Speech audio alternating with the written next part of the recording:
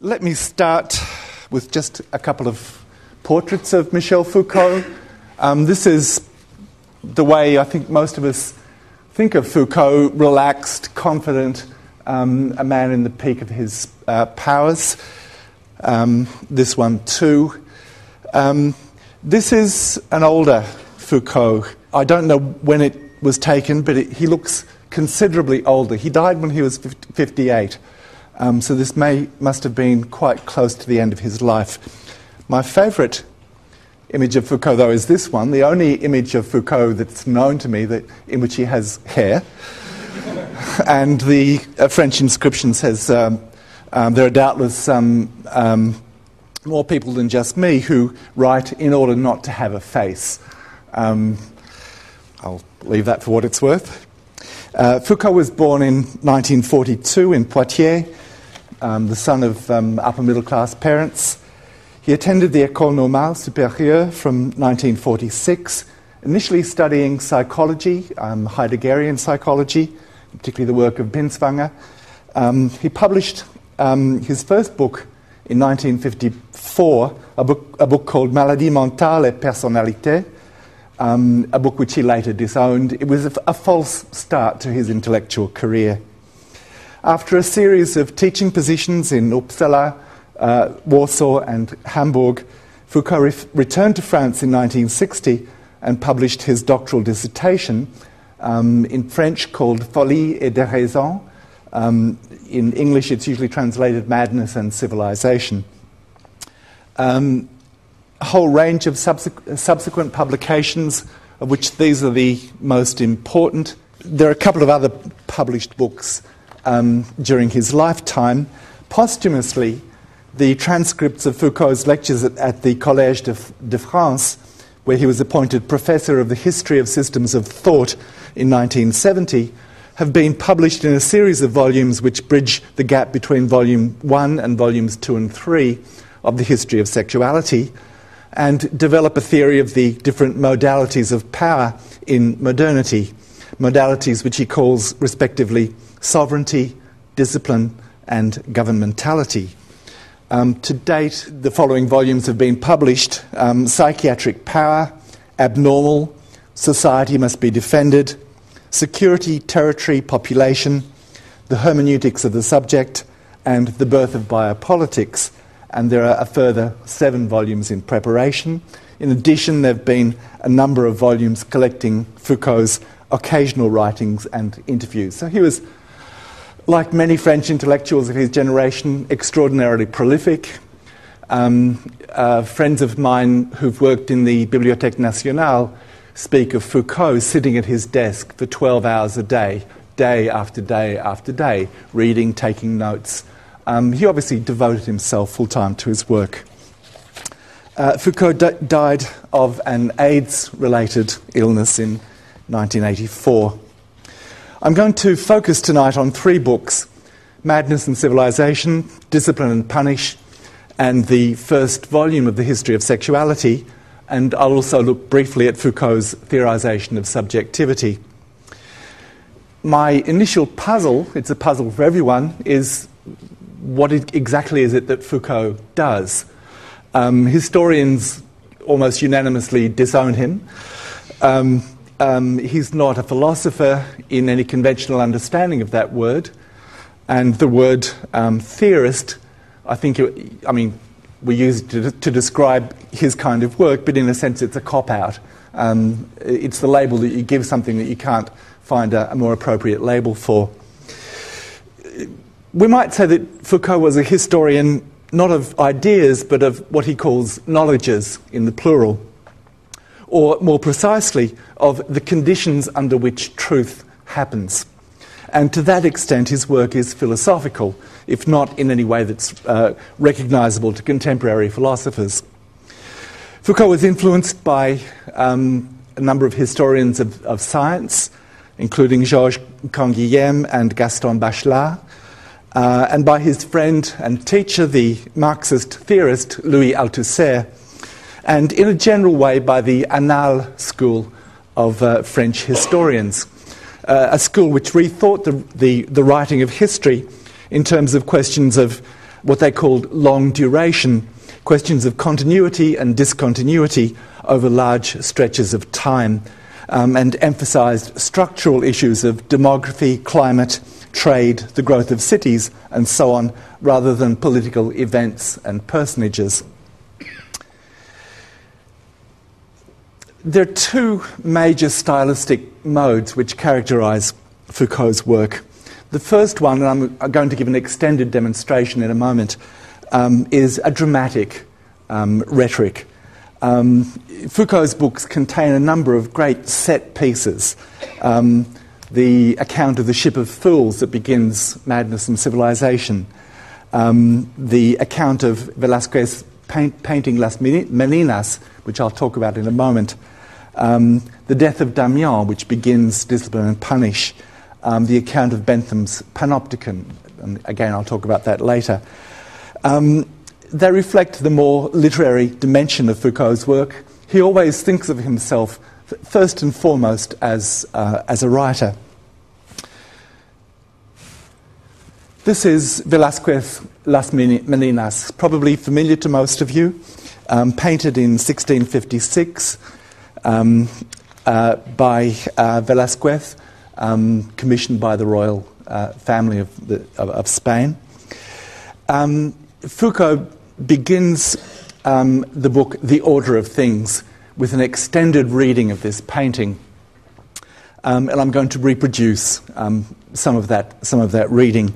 He begins with an exhaustive account of the personae represented here: the Infanta Margarita in the middle, her attendants at the court of her parents, the King Philip IV and his wife Mariana, a pet dog. The painter, it's a self-portrait of Velázquez. The passing visitor positioned at a threshold in the door, either leaving or entering, it's not clear which. More importantly, Foucault reads the lines of force created by the intersecting gazes of the represented figures and their interaction with the invisible space at which the painter looks and from which we view the painting. The painter stands beside his huge easel, which both contains and conceals from us the picture that he's painting. We see him at this moment of hesitation, brush in hand, but, Foucault writes, when in a moment he makes a step to the right, removing himself from our gaze, he will be standing exactly in front of the canvas he is painting. He will enter that region where he's painting, neglected for an instant, will for him become visible once more, free of shadow and free of reticence, as though the painter could not at the same time be seen on the picture where he is represented and also see that upon which he is representing something. He rules at the threshold of these two incompatible visibilities. The gaze of this painter is directed towards a point which is invisible but which we can identify, since, as Foucault says, it is we ourselves who are that point. Our bodies, our faces, our eyes. The spectacle he is observing is thus doubly invisible. First, because it's not represented within the space of the painting, and second, because it's situated precisely in that blind point, in that essential hiding place into which our gaze disappears from ourselves at the moment of our actually looking. We can guess at what's on the canvas, of which we perceive only the back, but this opacity, quote, reconstitutes in the form of a surface the invisibility in depth of what the artist is observing, that space in which we are and which we are. The gaze of the painter thus runs from within represented space to a real external space, reaching out to include us and to link us to the representation of the picture. But this inclusion is deceptive. It occurs only because we happen to occupy the space of the subject that Velázquez is painting. Yet we double that subject. The painter's gaze absorbs the counter gaze of whoever is looking at this painting. And in this sense, quote, no gaze is stable, or rather, in the neutral furrow of the gaze piercing at a right angle through the canvas, subject and object, the spectator and the model, reverse their roles to infinity. The spectator's invisibility is made visible to the painter and transposed into an image forever invisible to himself. Foucault then turns his attention to what he calls a marginal trap, the light streaming in through a window at the right of the painting, which bathes both the space we are looking at and the real volume occupied by the spectator. This extreme, partial, scarcely indicated window, he writes, frees a whole flow of daylight which serves as the common locus of the representation. It balances the invisible canvas on the other side of the picture, just as that canvas, by turning its back to the spectators, folds itself in against the picture representing it and forms, by the superimposition of its reverse and visible side upon the surface of the picture depicting it, the ground inaccessible to us on which there shimmers the image par excellence. So does the window, a pure aperture, establish a space as manifest as the other is hidden, as much the common ground of painter, figures, models and spectators as the other is solitary, for no one is looking at it, not even the painter. From the right, there streams in through an invisible window the pure volume of a light that renders all representation visible. To the left extends a surface that conceals, on the other side of its all too visible woven texture, the representation it bears. The canvas is thus like a mirror of which we can see only the back. But as it happens, we can see that at the rear of the room, amongst a number of hanging canvases, all of which have been precisely identified by art historians, of course, there is one, he says, that shines with particular brightness. Its frame is wider and darker than those of the others, yet there is a fine white line around its inner edge, diffusing over its whole surface, a light whose source is not easy to determine, for it comes from nowhere unless it be from a space within itself. In this strange light appear two silhouettes, and we recognise that this isn't a picture, it's a mirror. It offers us at last that enchantment of the double that until now has been denied us. This mirror reflects nothing that is in the space we can see, a space filled with the figures of the painter, the infanta, and so on. Rather, Foucault says, it provides a metathesis of visibility, that is, a statement about the nature of visibility itself, that affects both the space represented in the picture and its nature as representation. It allows us to see in the centre of the canvas what in the painting is of necessity doubly invisible.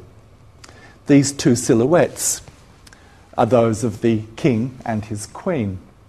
But Foucault says giving them their proper names is an artifice because of the irreducibility of the space where one speaks to the space where one looks, because, that is, language and the image are never equivalent forms of representation.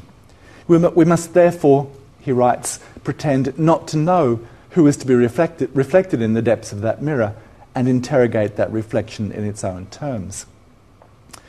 He then proceeds to a lengthy analysis of the relation between the mirror and the canvas that is concealed from us, before moving on to consider the figure who stands in the open doorway next to the mirror and acts as a kind of counterpoint to it. An ambiguous figure, it's actually been identified as Velázquez's nephew, which, quote, repeats on the spot, but in the dark reality of his body, the instantaneous movement of those images flashing across the room, plunging into the mirror, being reflected there, and springing out from it again like visible, new and identical species.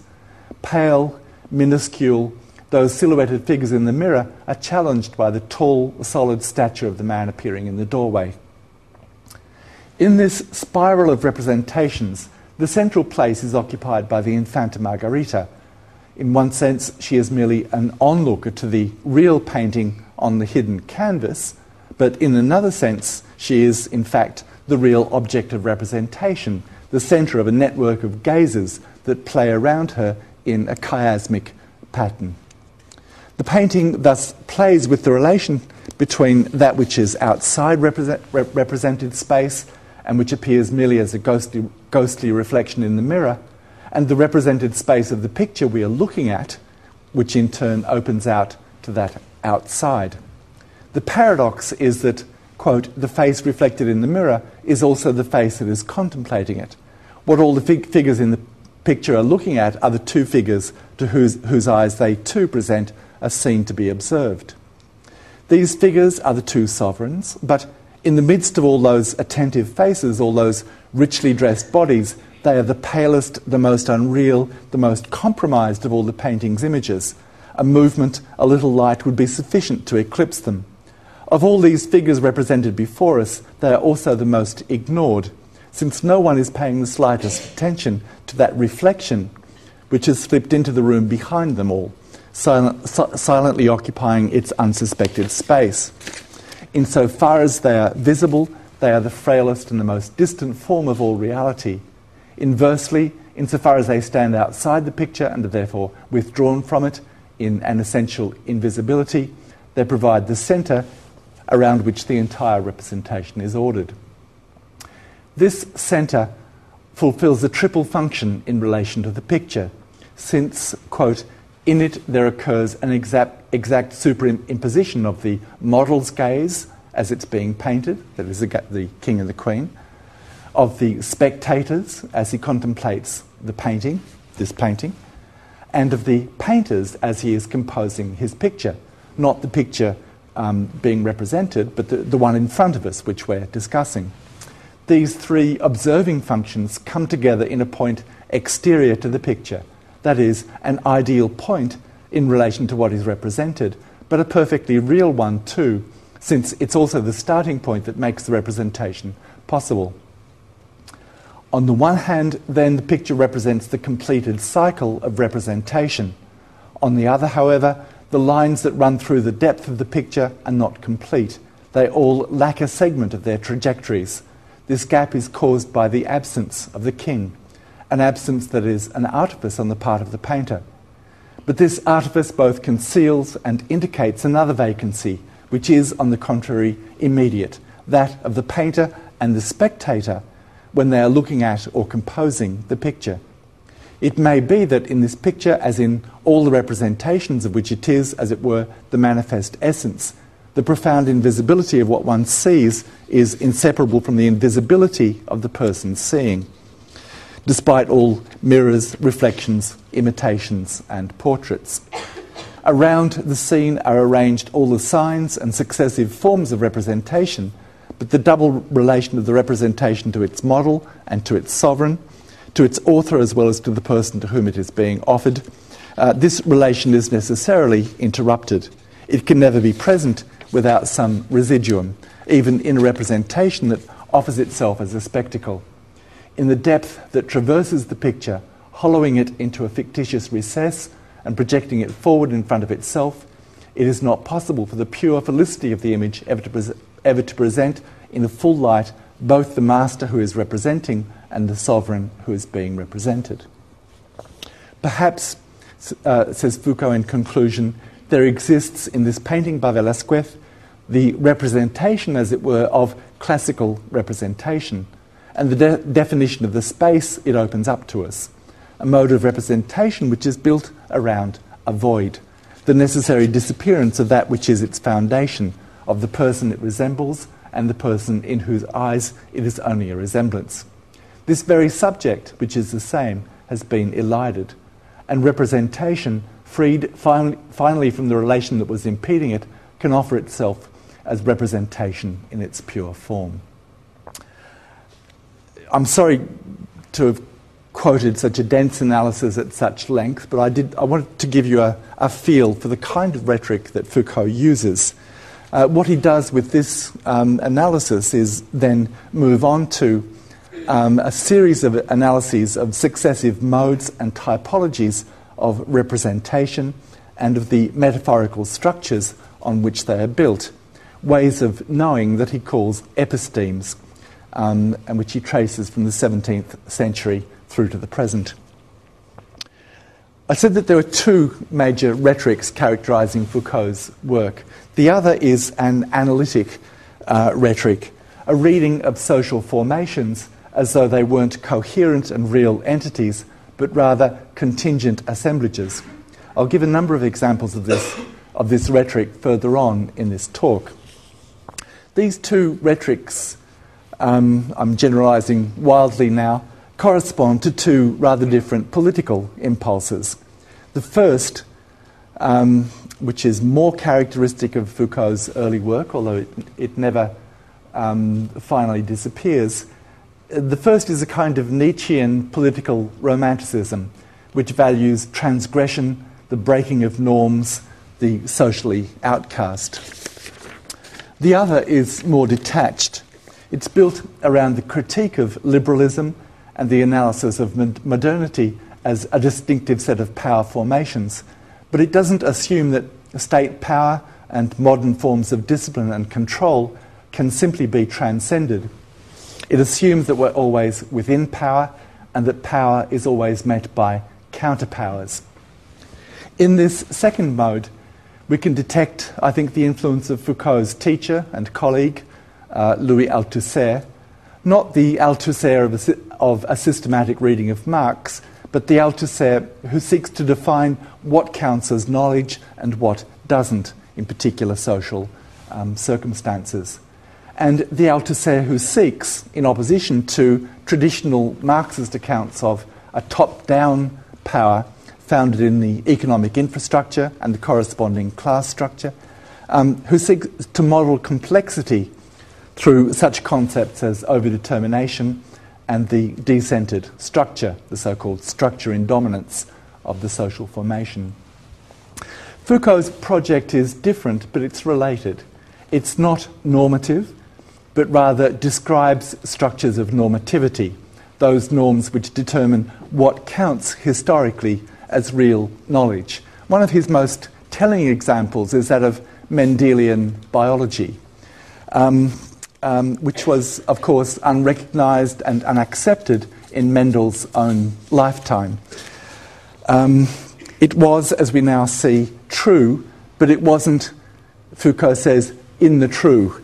That is, it wasn't recognisable as a workable truth within the regime of 19th century scientific knowledge. What this means, then, is that the history of science must be a history not of discoveries, not of truths, but rather of systems of thought, the structures that govern the emergence and the valency of truth. But knowledge isn't quite the right term for what Foucault seeks to describe. The term in his work is always understood, rather, as coupled with power. The object of Foucault's thought is always power/knowledge, a single entity, meaning there is no knowledge that can be separated from the effects of power with which it's intricately interwoven, and there is no power which doesn't mobilise a knowledge or a set of knowledges. Ways of acting on the world are always bound up with ways of knowing it.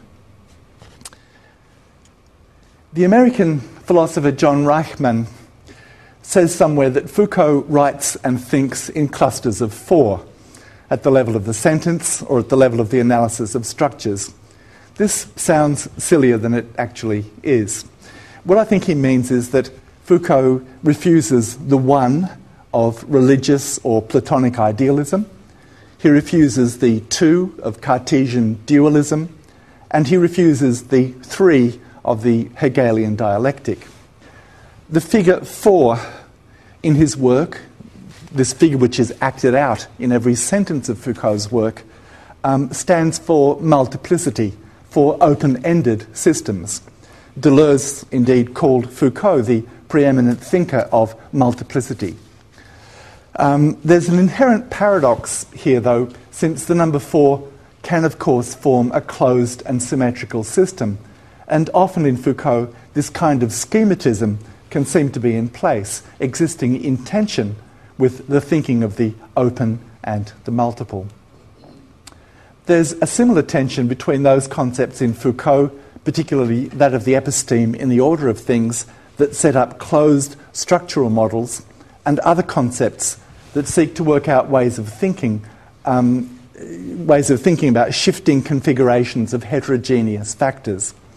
Let me give two examples of such concepts. The first is the concept of the dispositif.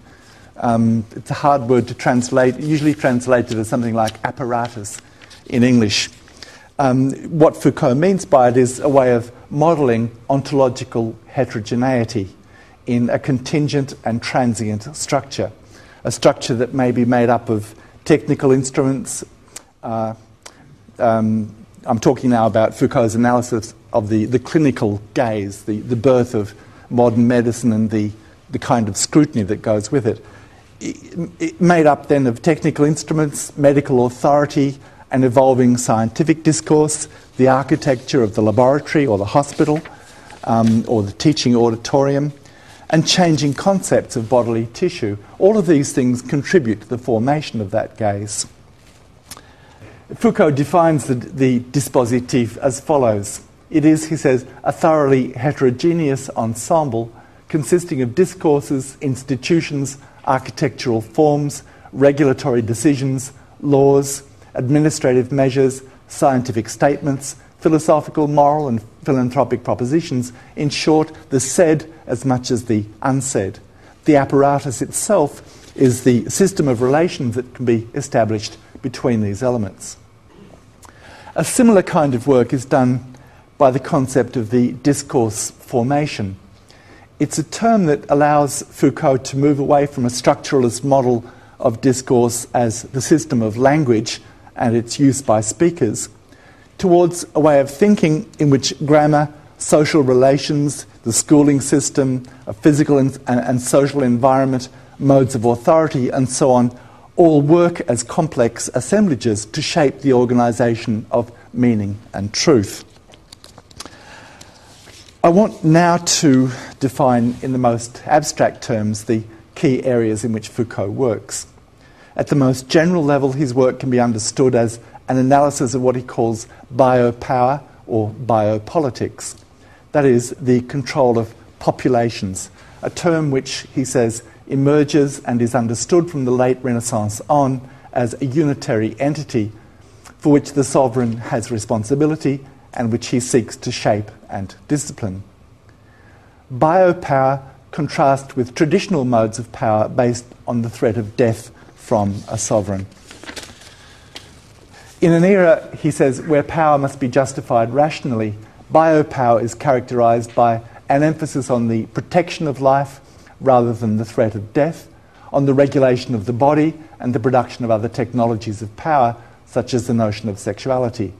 Regulation of customs, habits, health, reproductive practices, family, blood, and well-being would be straightforward examples of biopower, as would any conception of the state as a body and the use of state power as essential to its life. Hence the conceived relationship between biopower, eugenics, and state racism. A typical mode of operation of this form of power would be the development of systems of mass inoculation in the 18th century, or the building of sewage systems as measures of public hygiene in the major cities of the 19th century. But it extends beyond such systems to the structure of power that Foucault calls discipline, and to the mode of governance based on statistical demographic measurement and centralised regimes of control of populations that he calls governmentality. The shift from a regime of sovereignty to one based on the governance of populations is dramatically exemplified at the beginning of Discipline and Punish, which describes the death in 1757 of the regicide Damiens. Damiens was first tortured with red-hot pincers. His hand, holding the knife used in the attempted assassination, was burned using sulphur. Molten wax, lead, and boiling oil were poured into his wounds. Horses were then harnessed to his arms and legs for his dismemberment. Damiens' limbs and ligaments, however, did not separate easily, so after some hours, representatives of the Parliament ordered the executioner and his aides to cut his joints. Damiens was then dismembered, and his torso, apparently still living, was burnt at the stake. The point of Foucault's long and vivid description of this death is the public visibility of the punishment and its infliction on the body of the offender. The regime of discipline that gradually displaces that of sovereignty, and which is bound up with liberal notions of the care of the soul, themselves inherited from Christian modes of pastoral governance, controls bodies only in order to rehabilitate the prisoner, educate the student, train the soldier, or adapt the worker to his employment.